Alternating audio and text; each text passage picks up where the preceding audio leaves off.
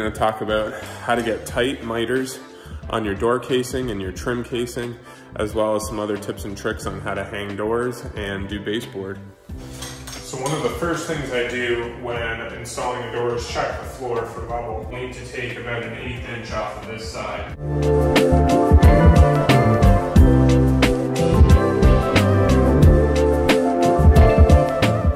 Next thing I do is I take measurements of where my hinges are located, and then I nail shims at each one of those locations on the hinge side, and I make sure that they're all plumb with each other.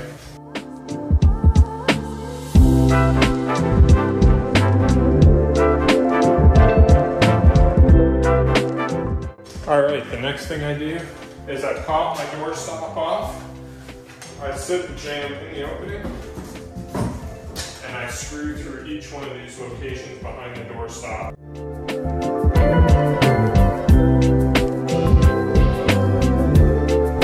Rehang the door on the hinges.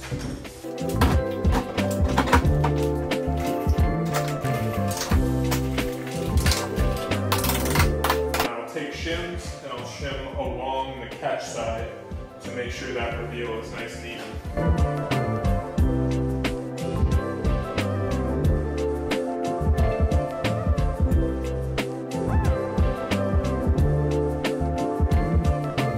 Alright, so now my reveals look good all the way around the door. I can open it up and reinstall the door stop on the inside, covering up all the screws that I used to fasten through the hinges. And then the door is done. Cut the shims off, and it's ready for trim. Nice reveals.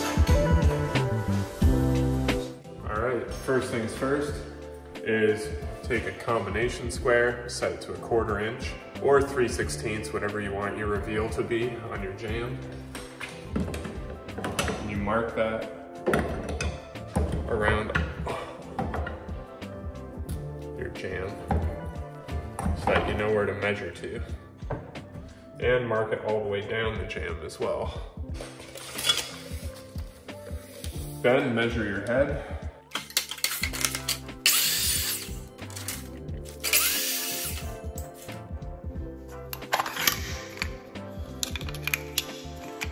I like to use 1.5 inch 18 gauge nails to start. So I cut my piece, gonna line it up with my marks, attack it to the jamb.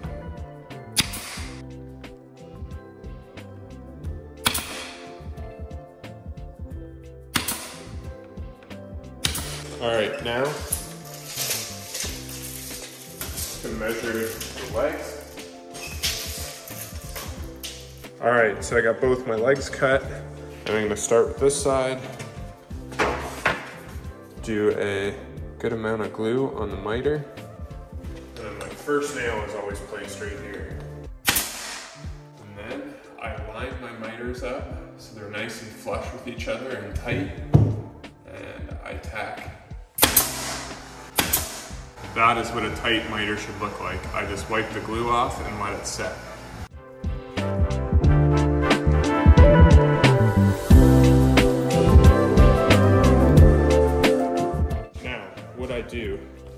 I give it a good wipe off with a wet rag. Sometimes I even just place a shim behind there just to make sure it tightens up. So look at how tight that miter is right now. There and there. Now here's the key to it all. I only have a nail here and a nail here on my marks. I'm gonna let the rest just stay the way it is. Look at how far off my mark I am there, and it's kind of way off down there. These are just loose at the moment. I'm gonna leave this set for a couple hours. I'm gonna go and do the rest of the doors exactly like this. And I'm gonna come back in a few hours and nail the rest of my trim off to the mark.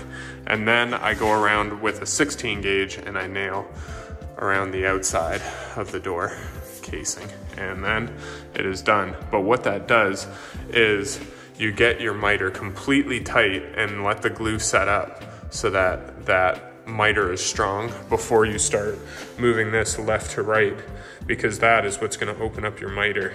Don't rush on trying to nail those.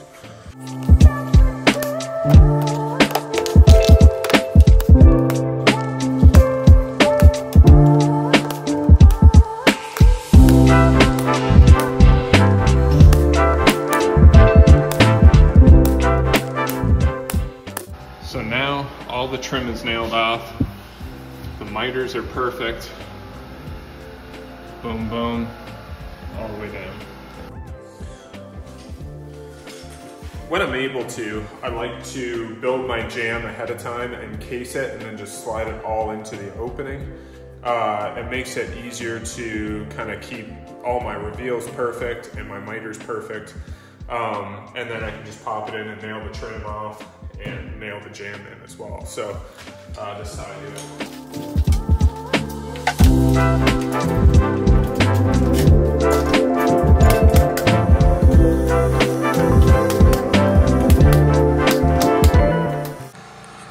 All right, so here's the finished product. When I framed this, I kind of made sure that it had an equal distance away from where my trim would land, and it worked out really well. Went in really easy. All right, I'm starting on baseboard, and this is my process. I cut 3/8 blocks, and I lay them on the ground every so often, up against the wall, to shim my baseboard up so that the floor can ride underneath it. And then I'll put down shoe molding after it's all painted so that I can just paint and I don't need to cut into the floor.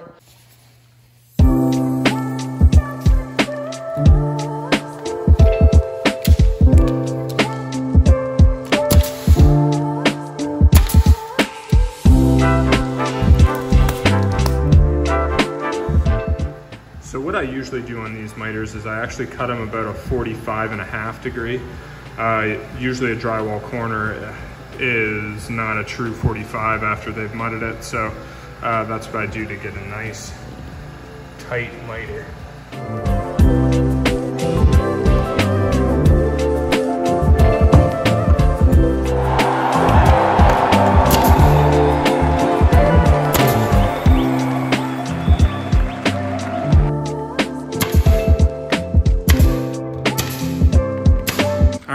Hope you enjoyed that episode. Like and subscribe to follow along as I finish up that basement in the next coming weeks. Have a good week.